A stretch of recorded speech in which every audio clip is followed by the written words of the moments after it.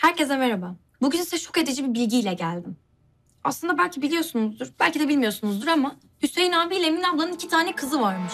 Ben de bunu 2 ay önce öğrendim. Bu zamana kadar kızlarının konusunun bile açılmaması, laflarının bile geçmemesi sizce çok acayip değil mi? Bence çok acayip. Hüseyin abiyle Emine ablanın kızları herkese bir sürpriz yaparak Havuç abinin düğününe geldiler. Hüseyin abinin suratını görmeniz lazımdı. Herkes çok şaşırdı. Sırf Hüseyin abi de değil. Emine abla, Meltem abla, Haluk amca, Gönül abla, babam. Ama herkesin tepkisinde anlayamadığım bir gariplik vardı. Yani düğüne geldikleri için mutlulardı ama bir yandan da telaşlı gibilerdi. Aslında ben bu işin peşine düğünden çok daha önce düşmüştüm arkadaşlar.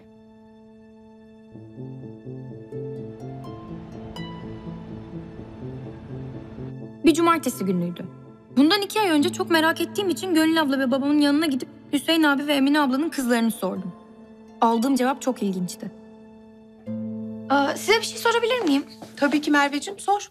Görüyorsun değil mi Gönül? Aynı babası yani. Ya böyle bir şey merak ettim, mutlaka cevabını bulacak yani. Kafanda böyle bir soru giriyor mesela kafasına. O sorunun cevabı ne acaba diye. Aynı babası. Yani kesin bana çekmiş Gönül yani. Müsaade edersen cevaplanamayan soruyu bir cevaplayacağım ben. Sen susmuyorsun. Evet Merveciğim. Şöyle geleceğim birazcık daha. Gel. Emine ablanın çocuğu yok mu? Var. Var diyebiliyorum yani. Hı. Kaç tane? Ya benim bildiğim 2 tane kızı var ama Kapatalım bence bu konuyu. ben ağzımı açmadım zaten Gönül. Yani yok şey gibi düşün yani. Ağzını açmamış halim bu mu Tuna? Merveciğim, bizi ilgilendirmez bu konular. Hiç sen takılma bunlara lütfen. Bence de yani hiç şey yapmasan sakın bunu gidip Emine ablana falan sorayım da deme. Hele Hüseyin'e hiç sorma yani, tamam mı? Unut yani. Neden? Bizi ilgilendirmiyor çünkü. O yüzden. Senin ödevin falan yok mu? Hadi ödevlerini. Ya yok ödevim. Ayrıca neden sorulmasın ki bu? Buna sorulmayacak ne var? İşte fazla şey yapmayalım Değil mi? istersen. Bence değil de mi? şey yapmamakta fayda. Yani çok şey yapmamam. Yani o açıdan yani. Ya neyi ne yapmıyoruz? Hadi ama artık ödevine lütfen. Lütfen ha Merveciğim. Hadi kızım, hadi sen şey yap biraz. Ay peki tamam. Ne yapacağız Gönül? Bilmiyorum. İnşallah gidip Emine'ye falan sormaz. Eğer bana çektiyse kesin gider sorar. Ya ben meraklıyımdır ya. Ya mutlaka cevabını bulmam lazım ya. Ya kesin o da bir cevap aramaya çalışır yani. İnşallah bu huyu sana çekmemiştir Tuna.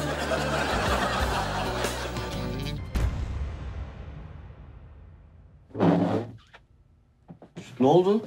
Düşüncelisin. Orçun sen Hüseyin abiyle Emine ablanın kızlarını gördün mü hiç? Yo, görmedim. Yani ya da ne bileyim, hatırlamıyorum. Nereden çıktı? Ya sence de çok acayip değil mi? Emine ablanın 2 tane kızı var ve hakkında hiçbir şey söylemiyor. Yani evet, tuhaf. Annem de hiç sözünü etmez bunun. Biliyorum, biraz önce gittim sordum. Lafı ağzıma tıktılar. Hiçbir şey söylemediler.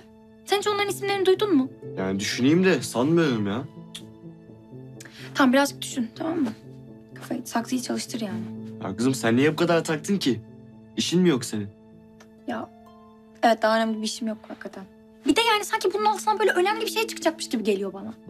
Ajans üstü iş başında. Bak göreceksin, bunun altından çok büyük bir şey çıkacak ve ben bulmuş olacağım. Hadi bakalım.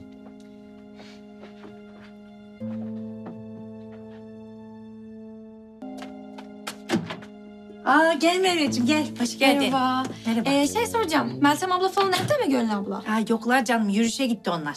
İyi tamam, sana bir şey soracağım Emine abla. Sor. Senin kızların nerede? Kanalımıza abone olarak tüm videolardan anında haberdar olabilirsiniz.